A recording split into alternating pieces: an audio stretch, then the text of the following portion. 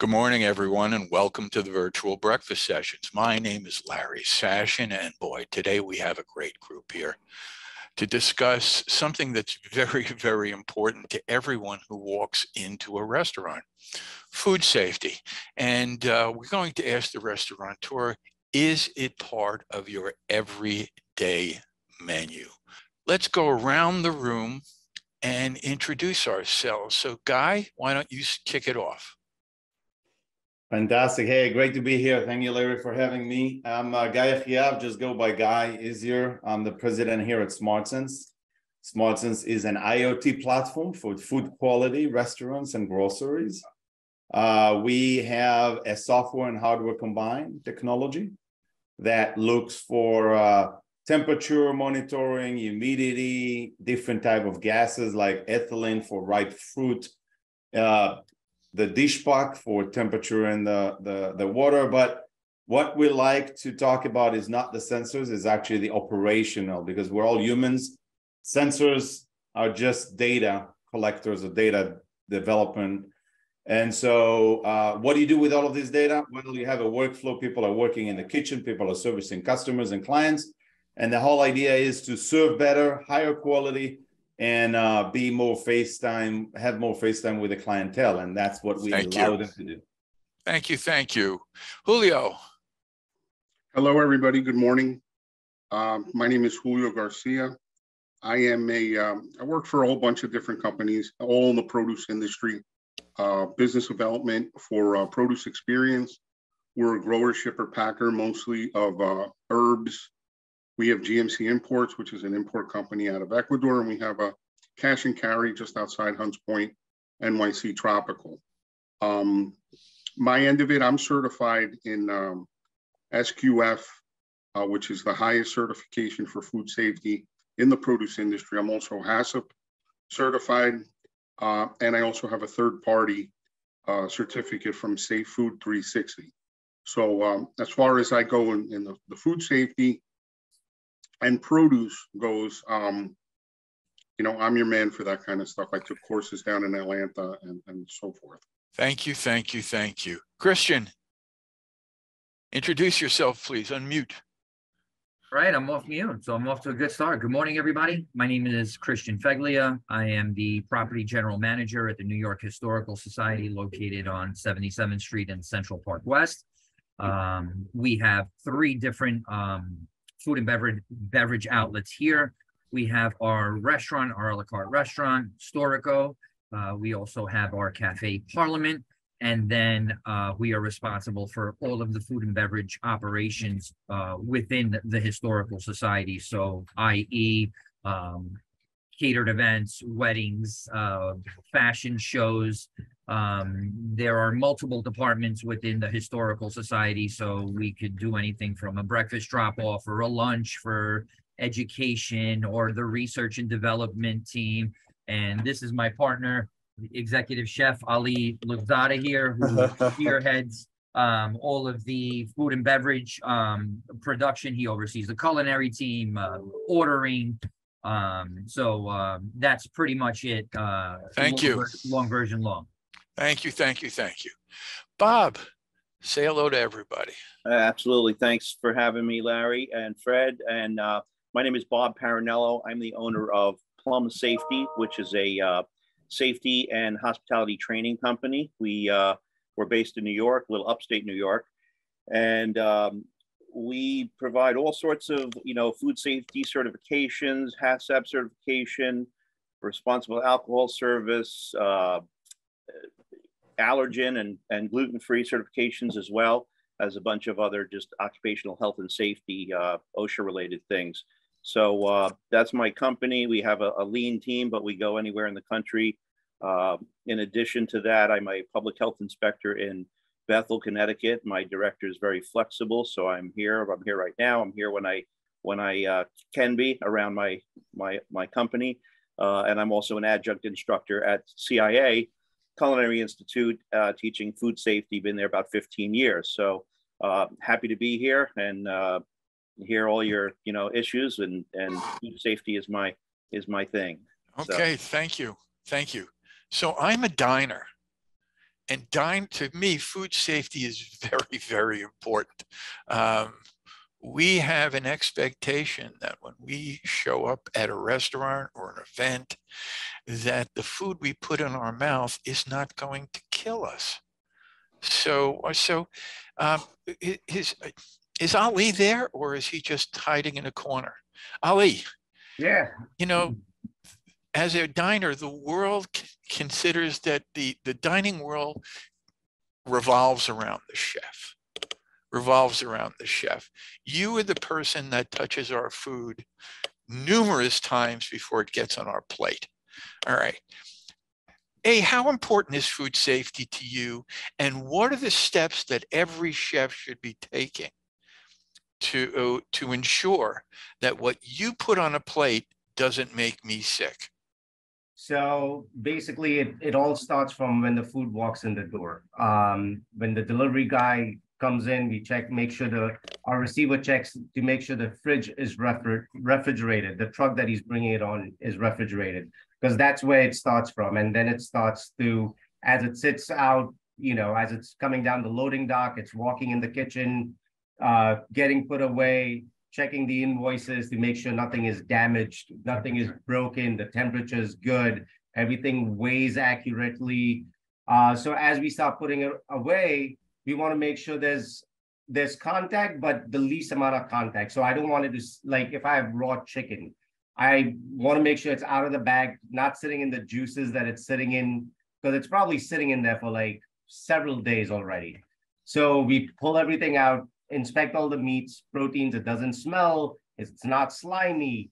Same goes with fish. When we get in whole fish, we make sure the eyes are not red, the gills are not muddy or discolored, and the flesh is firm, the scales, it has all its scales on.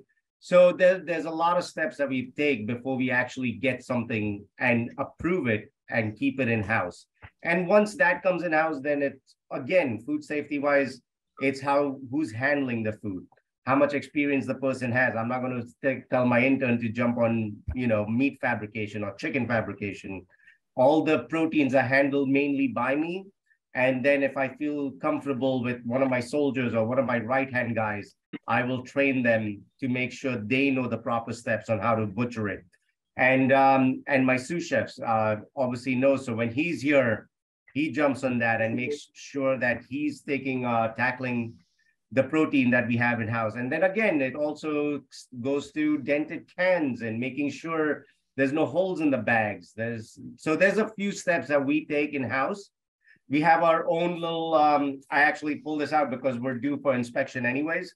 So I have kind of a breakdown of my sheet that I go through on a daily basis of from hot holding to cold holding, to refrigerations, to trash removal. So that also adds into safety as well. Thank you. And thank you for supplying me with two segues here.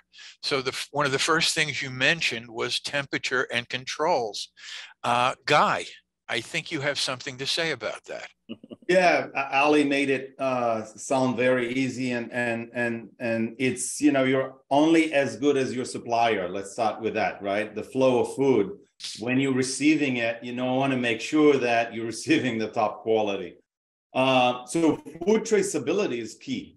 The truck that comes in, a lot of also grocers, not just restaurant, when the truck comes in and you check, even with the IR gun, you check the temperature right there and then, you don't know if the truck stopped in the middle of the desert somewhere in Phoenix for 2 hours and shut down the air conditioning and shut down the temperature, But so food traceability, number one, is key, specifically with any outbreaks of, salmonella and listeria and other crazy stuff that we heard about in the news, because temperature can actually make it more healthy, not just the coolness, but the flow of food from the receiving lane to the freezer, to the refrigerator, to then how to make the food. The paper that Ali just shared with us is exactly how you should do it. With the lack of staffing, when a new staff comes in, you need to do all the training. Well, with the staff turning around so quickly as we see it today with the labor workers.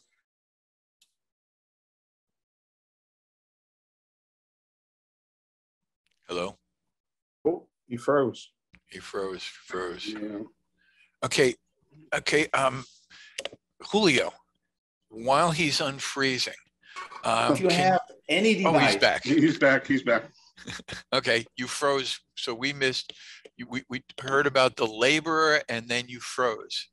Okay. Can you pick up on that? Yeah, absolutely. So with the turnover of labor, right, you need to be able to bring up to speed new temp workers or new workers with a click of a button. And the Gen Z, the new generation comes in, they never read the manuals of how to turn the iPhone on, right? They don't need manuals. No one needs manuals anymore. However, they all know how to use tablets and phones.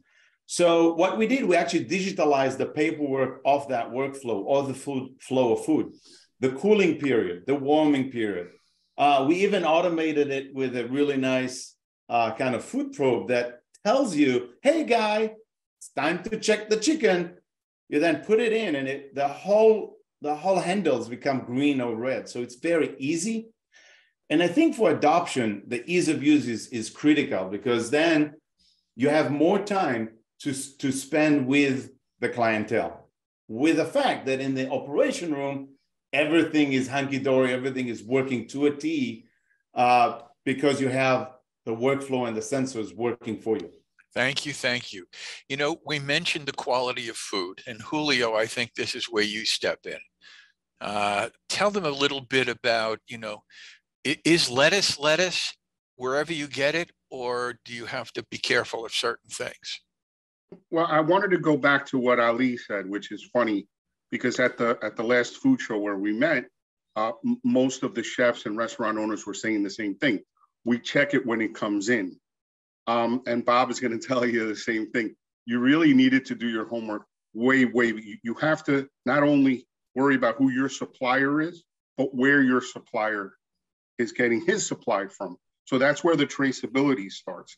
So for instance, Produce Experience, we cannot accept a shipper, a grower or a packer, anybody anywhere around the world that doesn't fit our criteria as to food safety. So we ask for Global Gap, Primus Labs, all these types of certificates. That means they're doing their due diligence to make sure they're not breaking the cold chain.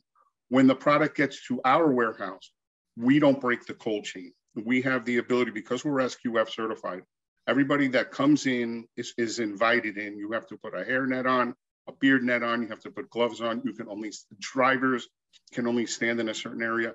So we're making sure that cold chain never breaks. We're only buying from people that are already certified. What happens with the restaurant is that restaurants, and Ali's perfect because he said, we check it when it comes in. If you're not going to be able to tell whether your baby spinach or your spring mix or your arugula has listeria or salmonella on it. It's impossible. A lot of these food service companies, they cross-contaminate. You'll see a truck come in. I'm not going to name any companies, obviously, but they'll have meat, they'll have seafood, they'll have dairy, they'll have produce. They'll have everything on the same truck. The second you open up a truck, I don't care if the truck is insulated, you could crank it all the way down to 35 degrees if you want. On a hot summer day in the middle of Manhattan, when he opens the door, you see all everything go out of it. That's where the cold chain gets broken.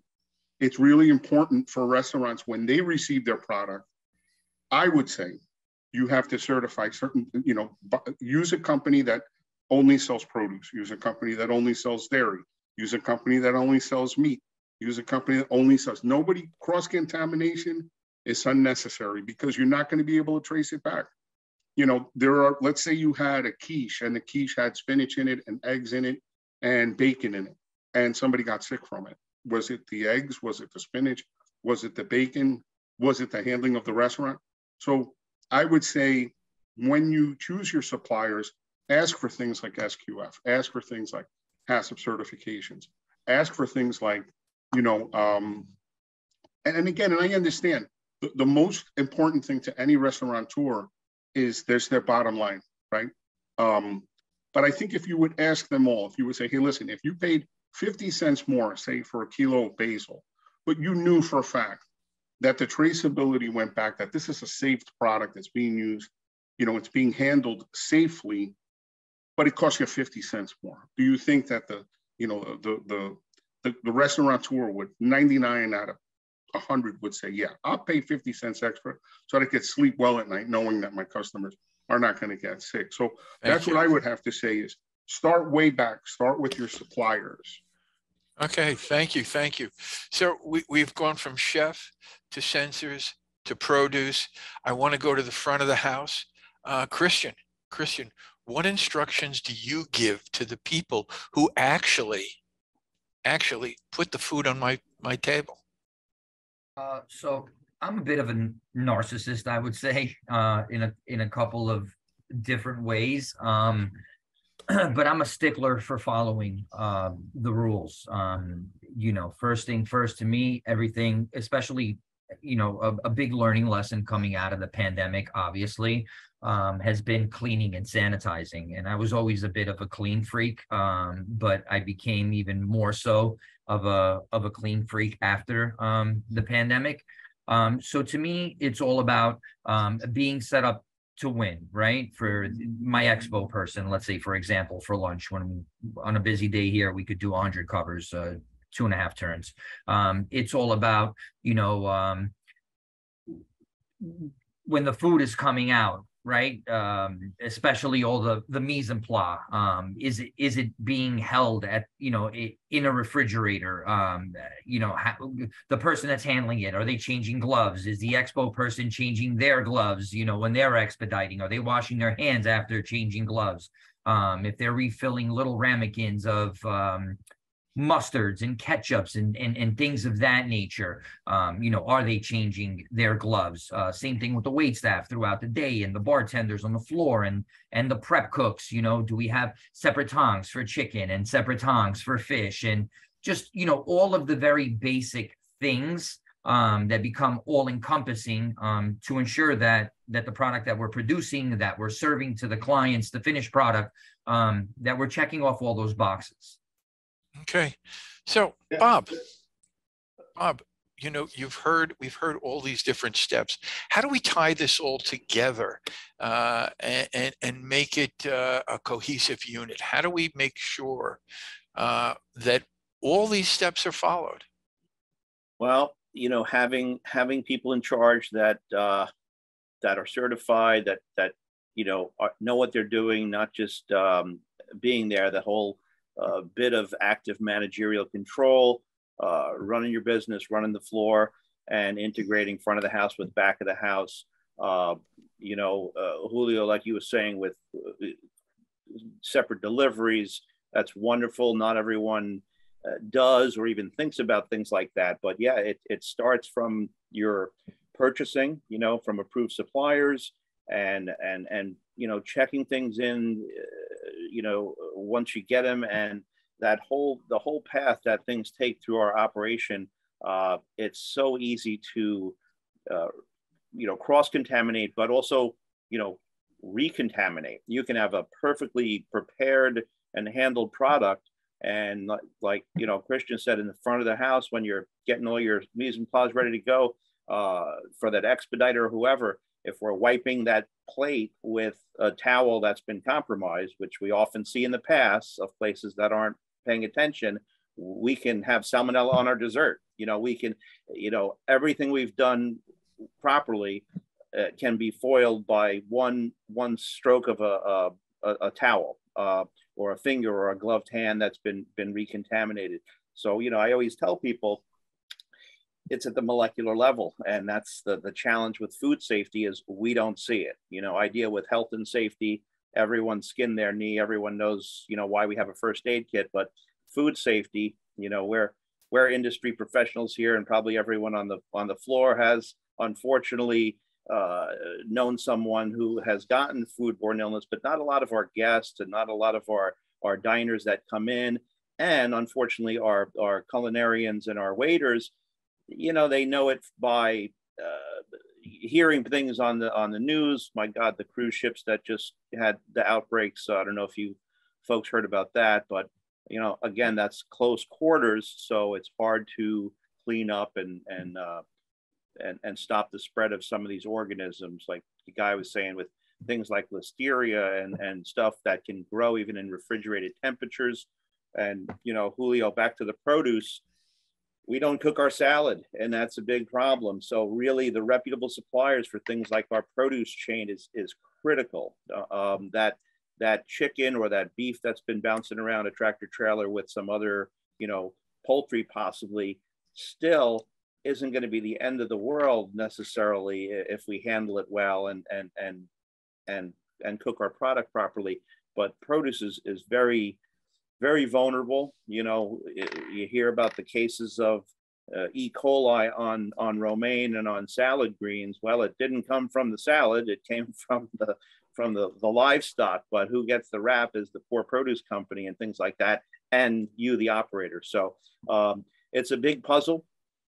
It's you know, I think the attention to detail really can't be said enough. As operators, don't hesitate to really just step back and observe, you know, not just take it for granted that the flow is going on. Just see behaviors. Are people washing their hands, or are they wiping them on their aprons? Are our sanitation buckets changed properly? And, you know, with our logs and like Guy, I'm sure all your technology is wonderful, but it's like, are we looking at our logs, and whether it's like Ali with your paper log or software logs, are we verifying that what we set out to do is actually happening? Or do we only worry about it if our, you know, high temperature alert goes off and sounds our cell phone when we're, you know, when we finally got home? Yes, yes. So, yeah, Larry, if I may, Go ahead. Just going back to what Christian said, actually, it's you know, the culture of food safety is really critical. And so what he basically said is that he and the sous chef and everyone is training everyone around the culture of food safety. The issue is when the chef and the sous chef are not there, because, you know, as you know, when you run a restaurant, you become a slave to the restaurant. You're working there every day, 7 days. And when you're not there, you would like the standard operating procedures to be very clear. When I speak with the workers, they always tell me they want to do the right thing. Obviously, they want to do, everyone wants to do the right thing. The thing is it clear what they need to do to create that food safety culture, right? And it is about culture. And part of it, the standard operating procedure should be a clear workflow, you know, that as Bob said, it doesn't need to be only the alert, but it needs to be adopted as a culture. And in order for it to be adopted, we need to cater to the Gen Z, to the new workers, right? In the old days, we used pen and paper. The new days, everyone adopt the new technology. The technology needs to be easy to be adopted.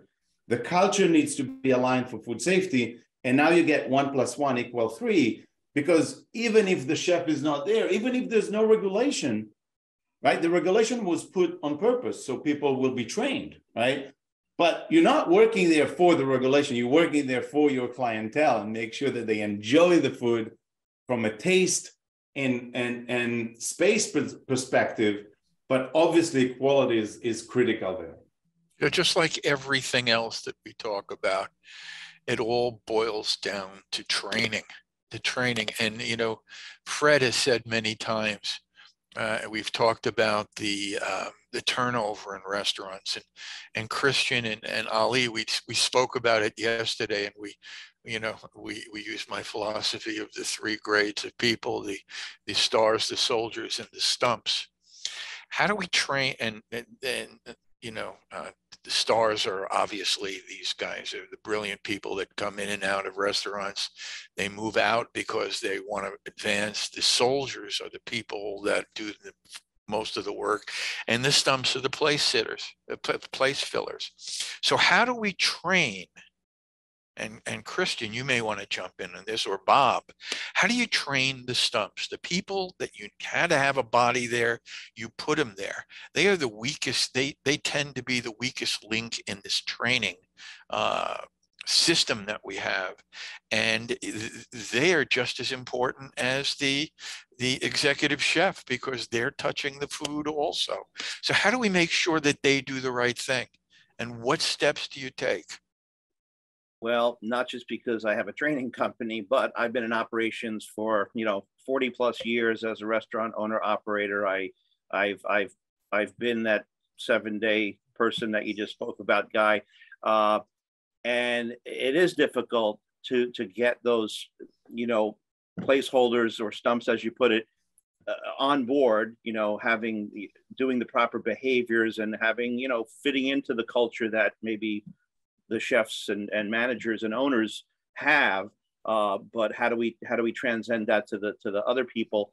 I think there's, everyone has to be trained, and there's different courses for different levels, if you will. Not everyone has to be Serve Safe manager or New York City food handler certified, but I think it's important to at least get all of our staff the basic training, food handler training or something like that, where they understand in no uncertain terms why we do what we do, because we've all heard, I do this, do that.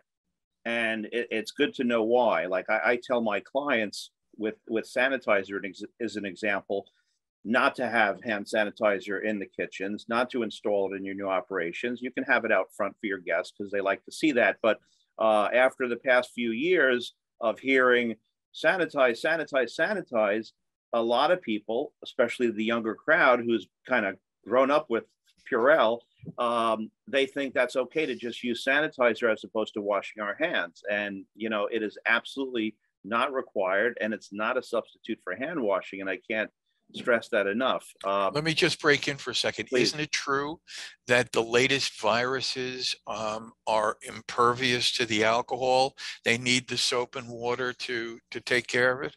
They absolutely do. And here's the thing, there's always going to be, bacterias resisting and getting around whatever is happening out there. There's no substitute for proper hand washing. And I tell people, I can speak freely here because, hey, guess what? If there's a pile of dog poop in the park and we squirt some sanitizer on it, does it make it good? Does it make it okay or clean? No, so it might kill a few germs, but, and there's nothing against sanitizer. It's great for your purse and your backpack, and keep some in your car or your briefcase.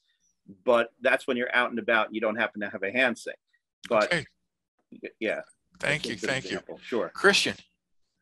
So one of the great things about the company that I work for is that we hold monthly huddles for different types of, they call them safe trainings, for example. So when you ask me how do I go about training my front of the house team and my back of the house team, look, I think everyone is a very important piece of the puzzle.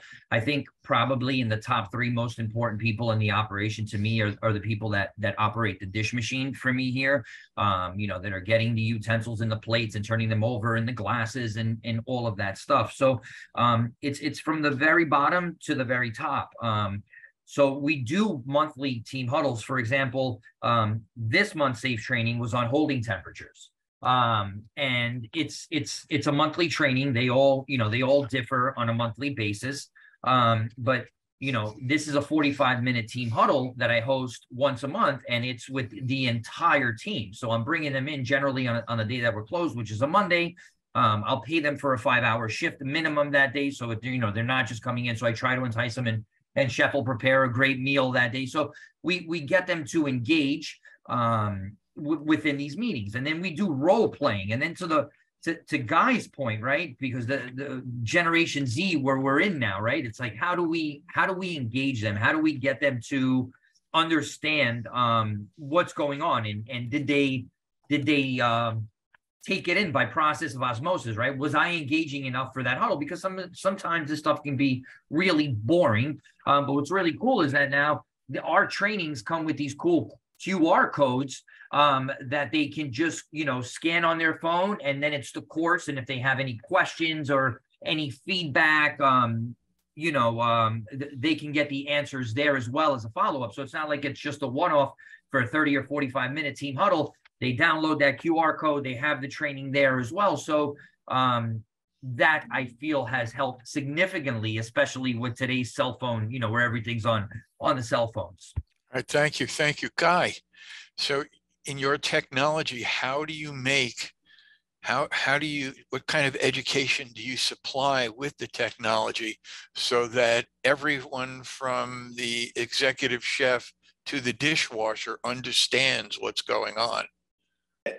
That's a great example that Christians gave, because what we actually do is we take all of that information and digitalize it, including the QR code. One thing that I've learned, you know, I have 28 years in supply chain experience. And in the old days, we had those big 5 consulting firms coming in to redesign supply chain, and they left us books over books. And then when something happens, you look, okay, what was there on page 189 that I need to do, right? The good news is today, with the digitalization of those training, and it does not replace those huddles that Christian talks about, because those huddles is what create the culture, and you need to do it. But then you need to also digitalize that process so the checklist is there. Hey, I don't need to remember, the actual sensor will turn red. I looked it up and it will say, Guy, you need to put the chicken in the fryer right now for 15 minutes, right? So I don't need to remember all of that and memorize. But then when it reminds me, because I had the training, because I'm all working for quality, right? Because we're all working it together, I know exactly what to expect. And it reminds me. You know, the span of attention today is so low, right? I have that illness as well. My people will tell you. If it's a boring session, you know, my mind will go elsewhere. But if then something is there to remind me of something, then it brings me back to the start operating procedure, to the checklist, and then I go check, check, check. Now, there is what's called pencil whipping. By the way, in the UK, they have a different name for it. But if the pencil whipping is happening, well, then guess what? The next checklist will be violated as well. And so someone else, when they will come in, they will see that, hey, someone just before me didn't do what they needed to do, right? On top of that, there's the traceability and the flow of food, right? A chicken that was warm could be then put in the salad if you go through those steps for quality and HACCP compliance. But you need to know about it rather than just take it and throw it. So also analyze waste as part of the quality, I think, is also critical, specifically today when the margin is squeezing. Be able to reuse those food in a quality environment instead of throwing it out is also critical. So we digitalize, to answer your question, Larry, we digitalize that workflow. We take those papers that are on the wall. We do not trash them. We actually keep them there for quality and for culture, but we digitalize them, and then we help you go through the process of flow of food the right way. Okay. And, you know, let's go back to basics. Once again, Julio, how do you educate your consumer, the restaurateur? How do you educate them that knowing what's coming in is very important? Well, what I do, one of the first things I do with, one of the first things I want to say, Christian is great. Let me tell you, you got a customer, because if you're going through all that, you know, to make sure the safety of your client, of your customers, I think that's fantastic. I think there should be more guys doing that. But what we do, let's say on the sales pitch, or let's say when we meet from time to time with our customers, we try to explain to them things like, let's say, again, I'll go back to, like you said, your lettuce and spring mix, your baby arugula, it should be sealed, right? These things should be sealed in what they call pillow packs. It should not be open. We do a lot of herbs. We probably supply more herbs to New York City than a lot of people do. And we have to handle the herbs. It's impossible that herbs would come from, let's say, Hawaii or Israel or Colombia, and then every leaf is perfect. So we have that SQF certificate for receiving, for storage, for handling, and for delivery, which is important. Not too many guys in New York City, unfortunately, or in the tri-state area have all of that. So what we do is will receive basil. And we invite our customers to come in and see the difference. And we challenge them to go see someone else who's handling their herbs. If you're a receiver, Chris, and let's say you get a box of spring mix, and that spring mix is open, right? It's open, live leaves out, return it. There's absolutely no reason why. Don't ever buy clamshell unless it's from somebody, you know, the claims of triple washing and all these kind of things. I'm still on the fence with that kind of stuff. I really, you know, a triple washing, I'll still wash the bag salads here at home. I don't even want to get into organic. You know, that's a whole other issue. I would say if I, you know, what I try to explain to my customers is that no matter anything that can get washed, certainly wash it, right? Anything that could be washed, take a couple teaspoons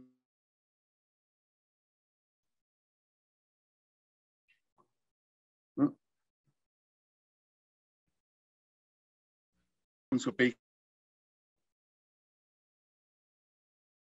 cold water, wash them, dry them, or somebody getting, you know, E. coli or something like that. You're also worried about some kind of pesticide, you know, affecting people. So I would say, you know, what I tell my customers is, you know, wash it first. If it's a product like a lettuce or romaine or a spring mix that you don't wash, make sure it's sealed when you receive it. Make sure no one's hands here got into it. And if someone's hands got into your sage or your basil or your whatever, make sure that they're certified to do so and they're handling it correctly. You know, it's, can you go over again that what you consider a good wash for those things? Well, like I said, look, again, our argument we've had this argument going on for years and years. Once organic produce got in, everybody automatically thinks organic is so much better for you.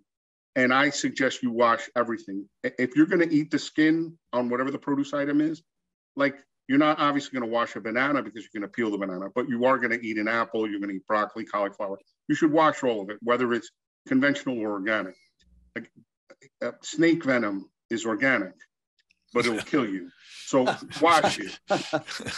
No, it's true. I mean, I have a farmer that sold his farm in New Jersey and started traveling the country to go. He has symposiums all over because the benefits of organic and conventional are very, very gray. There's a very, very big controversy in the produce industry because of it. And they charge sometimes 3 times as higher for organic, and there is no concrete evidence that it is much healthier for you.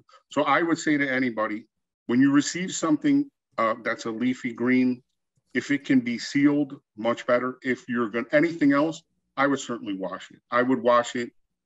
Apples, if you're going to make, you know, salad that has Granny Smith apples in it, Chris, I would suggest you wash them first. It's really, there's a lot of spray washes that are readily available. And again, just cold water, a couple tablespoons of baking soda really does the trick. Just try it out, Chris. Throw some berries in a metal bowl, a couple tablespoons of, and wash them, and you will see the sediment. You will see the dirty water, and it's eye-opening.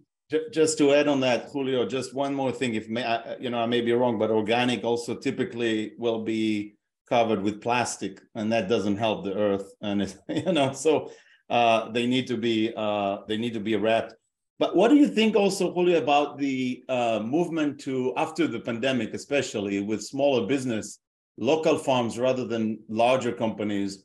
And when we talk about keeping the supplier in check and have traceability or food traceability, how do you do that with local people, local farmers that doesn't have all the luxury, but you want to actually sponsor them, and it's also good for part of the culture and you know, the area? Local, you know, I was always into eating local. I knew a lot of farmers in New Jersey, upstate New York.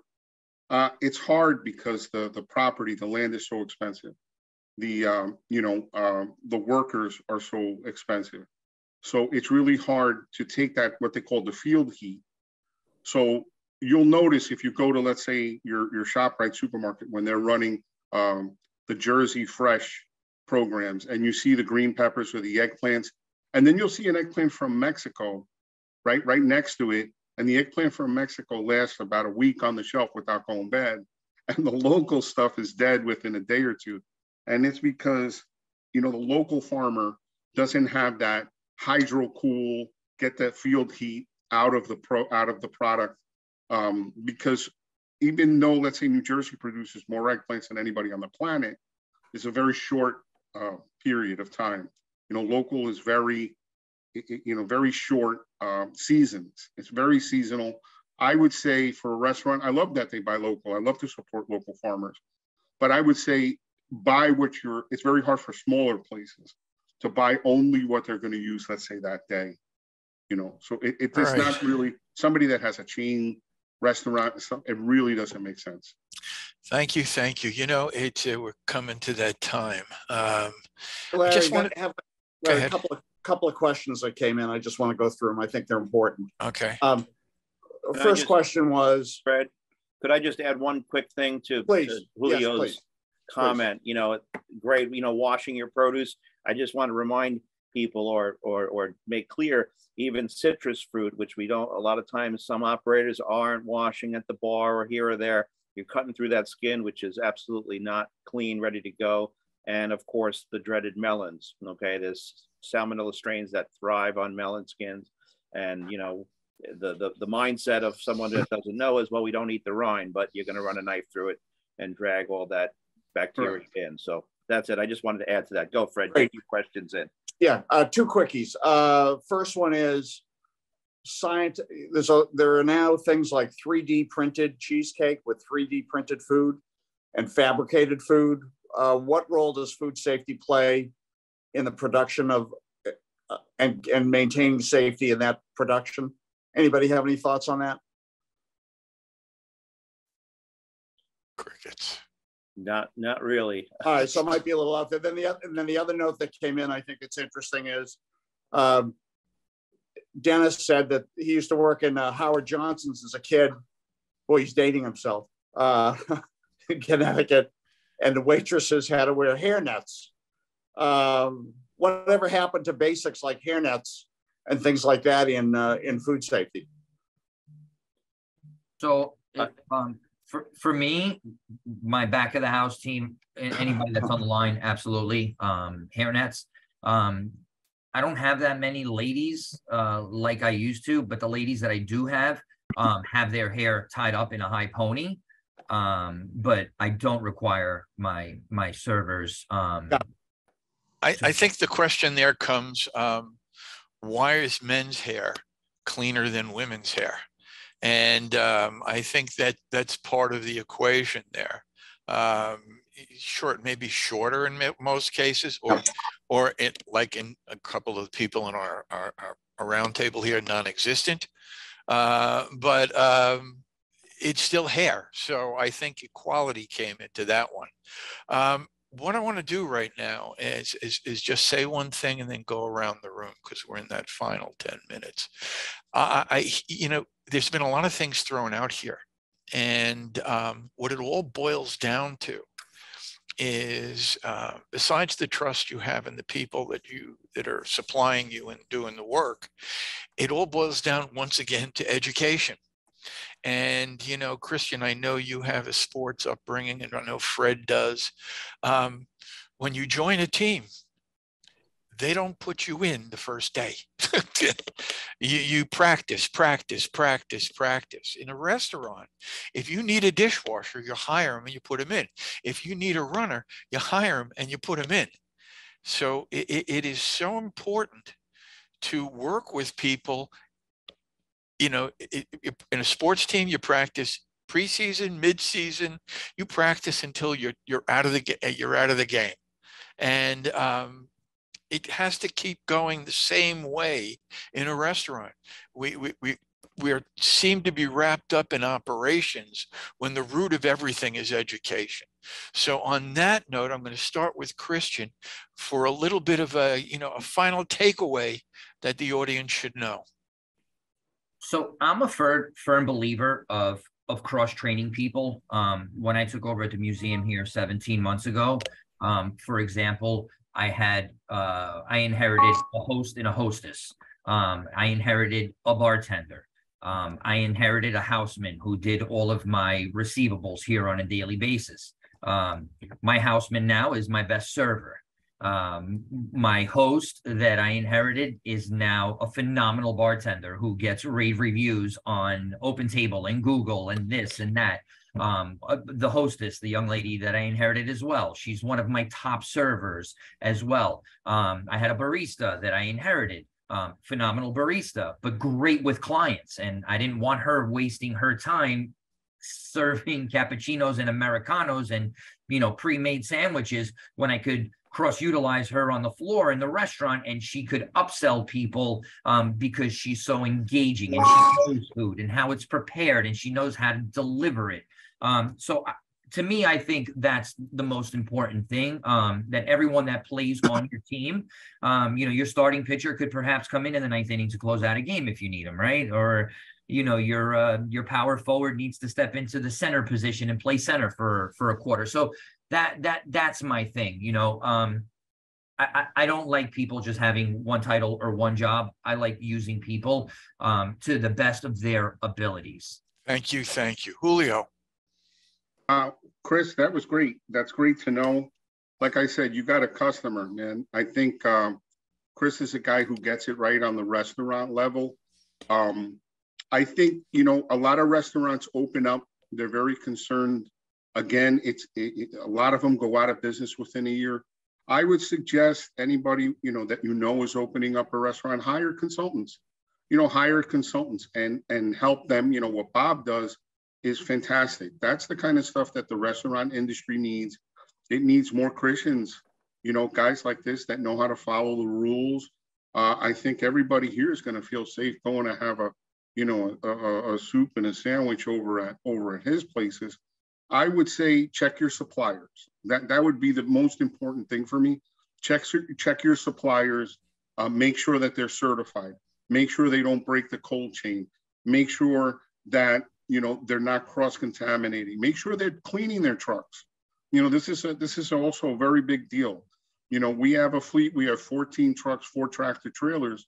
We have a guy, our operational director is on schedule. Every Saturday he washes, half of them. On Sundays he washes the other half. That's the kind of stuff that's really important. Things like medical cards for your drivers. You don't realize it. Maybe the produce or whatever the product is perfect, but the driver's got a runny nose, and he came into work today. Somebody's got to be accountable, make sure that those guys, I have a foreman that if he's checking all of his employees on the floor, got 42 people on the floor. If he checks some lady went to the bathroom 3 times in an hour, guess what? We're going to have a conversation with her and say, hey, listen, do you have some kind of stomach or virus or something? What's going on? So those are the things, check your suppliers, make sure they're doing their due diligence. And I think everything will work out in the long run. Thank you. Bob. Yes. So I just wanted to circle back to Dennis's question about the hairnets real quick, because part of that text was about the authorities and, who should regulate this. Officially, anyone in the back of the house should have some kind of hat/hairnet or combination thereof if they have long hair, not hair. And even if, as you said, even if we don't have hair, you should have something on your head, because we touch our head, we sweat, and it's all part of the same system. Health departments typically aren't very concerned with it, and because nobody dies from a hair in the food, and people don't usually even get sick from a hair in the food other than grossed out, and it's not good for our business. We all can appreciate that. So that's my take on that. As far as training, absolutely, I certainly agree that Christian, with your extra extended huddle, your 45-minute on your close, bringing people in, that's great. The pre-shift meetings every day that people have are fantastic. But yeah, don't stop training. A lot of people stop training because they figure we don't have time for it, but do it in little bites, little tidbits throughout your day. A chef demo, little bit here and there. If everyone on your payroll is not using the paper towel to turn off the faucet, including yourselves, well, that should be step one. That's basic, and that makes it personal to people, because remind them when they're not on the clock, when they're at home, when they're in the train station, where they're somewhere else doing that same tactic of using the paper towel to turn off the faucet, it's going to keep them and their family safe and not sick. You know, so it's the single most thing they can do to stay healthy on this planet Earth. So that's it. I'll pass it on to you because we're close here. Yep. Thank you. Guy, words of wisdom. Yeah, what we've learned is that, you know, sensors are important, but they are not the critical piece. The critical piece is the workflow, the checklist, and even more important is the culture of safety and quality first. So I will definitely go and visit Christian and Ali. I think that they are building the right culture. However, with the new generation, with a short of staff, if you need to keep the flow of food under HACCP compliance, besides checking the supply, because it all starts there, you do need to have a checklist and a workflow, plus those sensors to remind people to keep the quality first and always remind. Training is important, always reminding, and then running through the flow of food. So you'll have time to work with the clientele and give them the best of the best. Thank you. Fred. Yeah, this is a deeply concerning issue to me of all the things we've discussed, because one of the things we have not talked about is how much it costs to implement many of the programs and ideas that we talked about today. And at the same time, we're running against what still is, to some extent, rampant inflation of pricing on everything. So that's a concern. And then at the same time, we're running against this $17 an hour dishwasher piece as well. So we've got an increase in labor. So at the same time, we're asking people to go through additional hoops and additional steps, all of which have to be done in order to keep the food chain safe, et cetera. But the question becomes, who's going to pay for this? And then at the same time, how quickly can technology come into the marketplace to start to control some of these costs as well? So this is a really, really interesting topic. Yes, I see food safety too in the horizon. So guys, keep yourselves available. I just really want to thank everyone who came out today and to be on the roundtable, to be part of the audience. Even my friend Dennis, who actually asked a question. I love it. Do we love the participation of the audience? So once again, we're going to be back in 2 weeks. And I think it's going to be a very interesting topic. It is, what is hospitality in 2023? Is there hostility building in hospitality? So I know it's a little bit of a puzzling title, but tune in and see what we're going to be talking about. And once again, thanks everybody for coming.